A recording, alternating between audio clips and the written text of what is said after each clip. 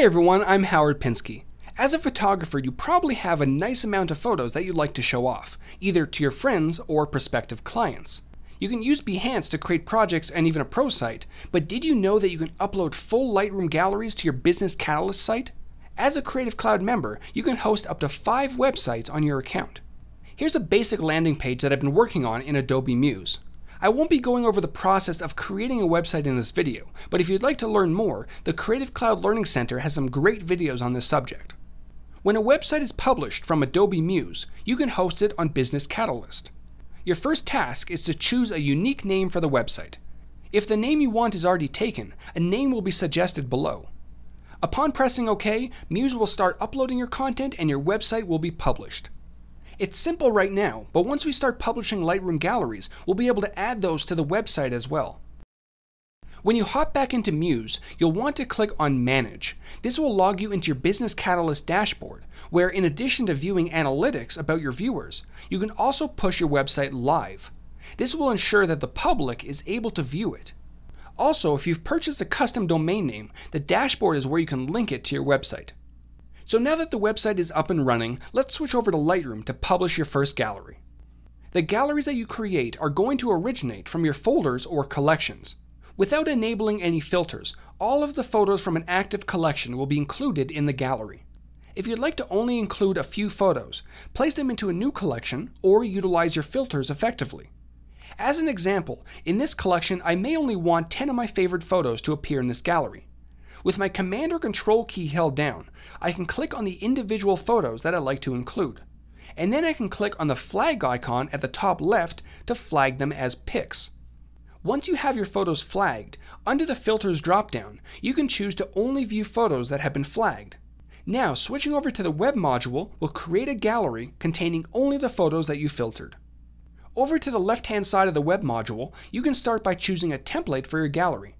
Hovering your mouse over top of any of them will show you a preview at the top, and then selecting one will apply it to the gallery. I'm going to choose the Lightroom UI template. Next, over to the right you can further customize how your gallery looks and the content that appears around it, starting with the site info. This section contains boxes to edit the title of your website, the title and description of your collection, and contact information if you wish to include it. Further down, the color palette lets you change the colors associated with your gallery, and the appearance section allows you to use your identity plate as your title and control the size of your images and thumbnails. Finally, information about your images and output settings can be set below. Choose what's displayed for the title and caption text, the quality of the large images, and whether or not a watermark is displayed on your photos. Once you've made it through the different options, it's time to publish your gallery. Right at the bottom, under Upload Settings, we need to tell Lightroom where to upload it to. Click on Custom Settings and then choose Edit. In this window, the first option you'll want to set is the protocol. Instead of FTP, you'll want to choose SFTP, S standing for Secure. Next, under Server, enter your Business Catalyst site that I showed you how to publish a moment ago. In my case, it was howardpinsky.businesscatalyst.com. Now, for the username and password, you don't only want to use your Adobe ID. Instead, copy your server address and paste it into the username field. Add a slash, and then enter your Adobe ID. Finally, enter the password that's associated with your Adobe ID in the password field to the right. Once all that's in place, you can store your password in the preset, which can be created under the preset dropdown. I'll name this Photo Site, and then press OK to save the server information. Before you upload the gallery, you may want to change the folder that it's uploaded to. The name should be relevant to the photos that you're uploading and easy to remember.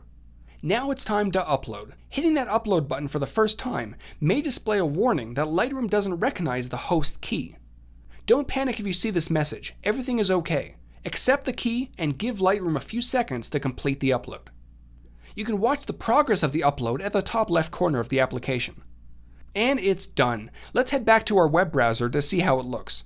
Because this was tied to the Business Catalyst site, I can enter the full URL, which I still have copied, followed by the subfolder that I set, making sure to follow it off with a final slash.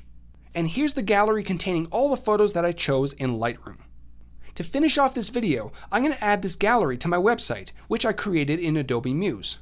First, I want to copy the URL of my newly created gallery, and then hop back into Muse. To add a link to an existing navigation bar, first click the bar to select it, and then click one more time to select the individual link. You'll see a plus button to the right of the selected link. If you click on this plus button, it will add a new link to the right, which can then be expanded by dragging on the handle. Once you have it the size that you want it, click on the new link twice to edit the text. And now we can assign the link to a new gallery. Switch over to the selection tool at the top, and then click on the Add or Filter Links dropdown. In the field that appears, paste the URL to the new gallery that you just created. And that will add your new Lightroom created gallery to your website, created in Adobe Muse, hosted with Business Catalyst. Once you republish your changes, your new gallery will be visible to all of your viewers. Thanks for watching.